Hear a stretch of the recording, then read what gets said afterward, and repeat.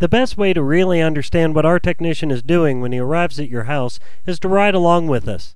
This is Sean. He's arriving at a home outside of Asheville, North Carolina to perform a home-safe quarterly care service. Our two most important tools that our technicians will bring with them is a flashlight and their experience. Armed with the knowledge of Western North Carolina pests' behavior and life cycles, he will inspect, identify, and treat as needed. Monitor boards are placed as an early warning system in sensitive areas, and areas that have had a previous infestation are closely monitored for signs of the insects returning. Our technicians know what to look for.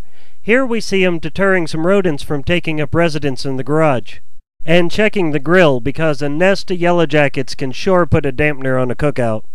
Next, he's applying a barrier treatment to the exterior of the home to help keep bugs where they belong. If your home sits on a crawl space, it will be inspected for signs of rodents and pests each and every visit. In the bug business, communication is the key to success.